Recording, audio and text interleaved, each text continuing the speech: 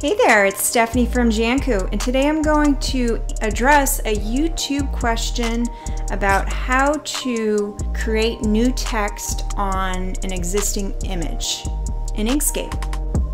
Alright, so just to show you, we got a comment the other day, actually it seems that we got it last week, from YouTube user Jansel's Party Crafts, and she asks, "Hi, I'm looking to mirror an image that already has wording on it, but when she does, the wording remains backwards. How does she fix this?" Okay, so I basically replied and said, if it's a PNG or JPEG, there's really not much you can do except be creative and cover up the image or recreate the image in some way depending on what it is. I'm going to give two examples of this, and I hope they're helpful. And if they're not, certainly not, please feel free to comment below and explain what you are looking for. But what I've gone ahead and done is I've taken two examples. So I've downloaded, let's just import some of the images we'll be working with. So first I'm going to import a random messaging glyphs that I found online. So I'm going to import that, and that's a PNG. And as you can see, I just went to File, Import. I selected the file on my desktop. So I already imported the PNG. Now let's import the JPEG. And it doesn't matter which one you're importing. They're both going to be files that you can't really edit. So let's import this JPEG. I'm going to click OK. And depending on how large the image is, it could take some time. So let me just shrink this down. Oops. Let's make sure that we keep the dimensions by holding down Control on my Mac. I'm just going to size it down to the size of the other image. Okay, so let's start off with these more simpler looking cartoon forms. If I were, let's say, if I wanted to manipulate this speech bubble right here, I would recreate it. And to recreate it, it's fairly simple. I'm going to go to the square tool, and I'm going to click, hold, and drag. And the reason you can't see it is because I think I have it white. Yep. Let's make that black, and there we go.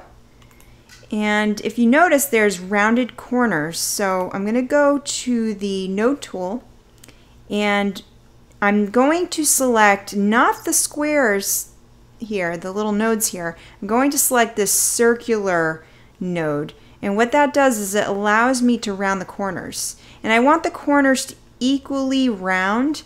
You can round one side, I believe, more than the other, but what I'm going to do is I'm going to click and hold Control, and I'm just going to slide it down to somewhere approximately where it looks like those rounded corners there.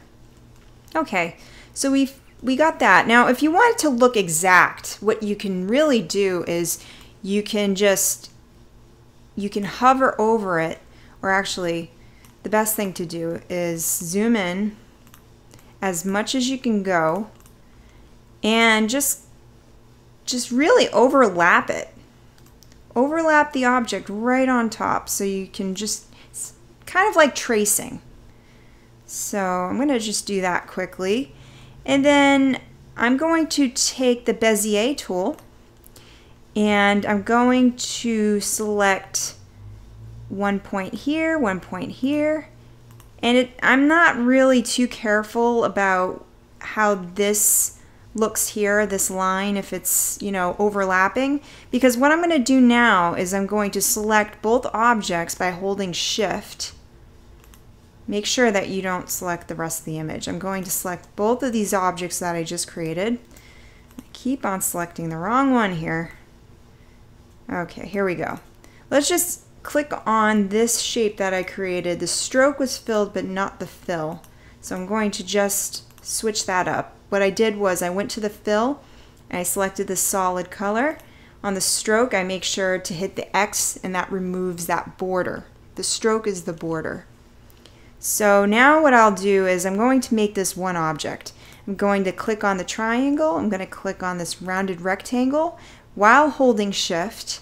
And then I'm going to go right up to Path. Let's do a union. Okay. So when you do a union, it takes the two objects and it just makes it one. It retains the outside border of the object and combines everything within.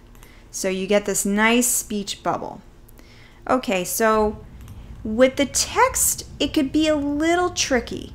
What I would recommend is if you're really trying to match the text, there's online services you can use where you can upload the image and it will detect what font it believes is being used. And sometimes these websites are very accurate. I'm just going to do it this way. I'm just going to type out, let's go back to that, that text tool. I'm going to click somewhere on the canvas. Wow, this is a very large, whoa, okay, that's a large S. Let's just reduce that a little bit. Okay, let's type, I'm going to go back. If you ever click out of the text box, just go back to the text tool and put your cursor back near one of the letters and that will fix it. So I just typed it out. Obviously this is not the right size. So I'm just going to go over to one of these corners. I'm going to click and hold Control to retain the dimensions and not compromise the shape of the font. I'm not going for real accuracy here. You can spend a lot more time and make things match. I noticed that this seems a lot more bolded. So I'm going to highlight the font with my text cursor and I'm going to go over to this and I'm going to select bold. So even that is a little thicker than that, but just for the purposes of this video, I'm going to leave it as is. So let's just take that. I'm going to make sure that this text, it should be at the top, the selection. So just note that every time you create a new object, it layers on top of everything else. This should be layering on top, but just in case it isn't, I'm going to select Raise Selection to the top. And the text is white, so I'm going to go to the fill and I'm going to bring this all the way over to this side. And that gives you that RGBA. And that is way too big, so I'm going to click down and hold Control. And if I perfectly want to center this, what I'll do is while this text is selected, I'm going to hold down Shift and click the speech bubble. And I'll go to Align and Distribute. And I'm going to select Center on Vertical and Center on Horizontal. Actually, the Center on Horizontal is not good because it's centering according to this endpoint. And I really want it to center according to the rectangle. What might be a good thing is to create the text first, center it on the rectangle, then add the triangle afterward, but I'm just going to eyeball it here. Going to click Shift and select it again. I'm just going to center it on the vertical axis. I'm not even going to do the horizontal.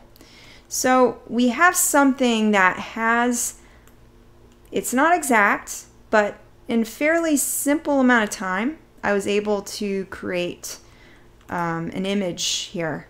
So when you go to save this, and I guess you would probably be writing something else. I guess in the question that I received, what was happening is the speech bubble in this example would be turned over, so it'd be flipped.